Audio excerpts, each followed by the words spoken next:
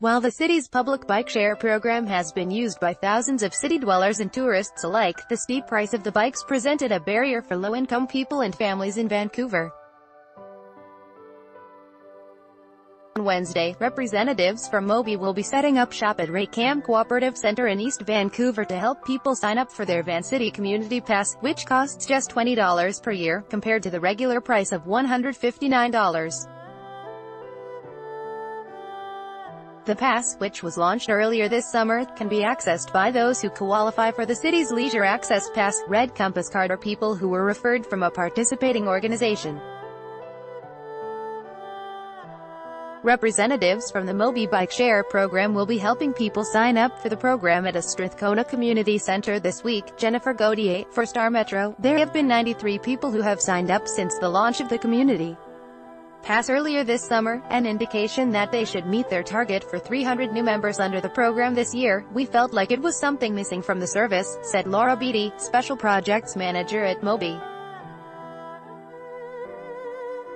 "We just wanted as many people on bikes as possible, so we created this program where people don't need a credit card to sign up at a lower price, to reduce the barriers." Article continued below. Mobi has partnered with community centers and organizations to promote the passes.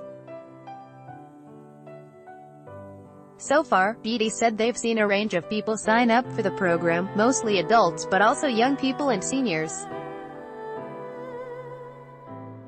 Launched approximately 2 years ago, the city-funded Bikeshare program has drawn criticism for being inaccessible for low-income people. Aaron O'Malley, executive director of Hub Cycling, said there are already many barriers low-income people face to simply getting on a bike. There's the costs of bikes, helmets, locks.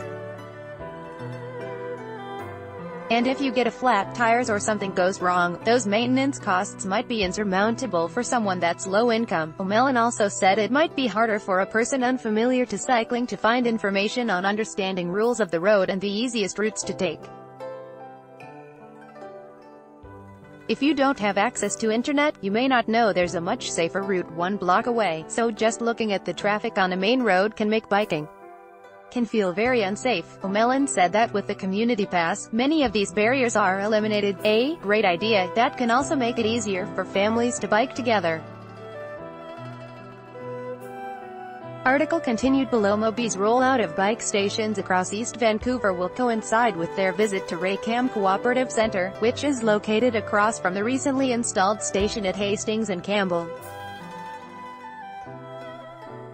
Connor Levesque, spokesperson at Raycam, said access to bikes will help people in the neighborhood get around.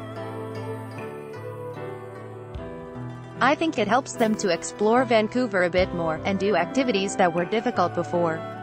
It's an avenue for leisure and for health." Sherry Sukaran is a Vancouver-based reporter covering health and safety, youth. Follow her on Twitter, @Sukaran.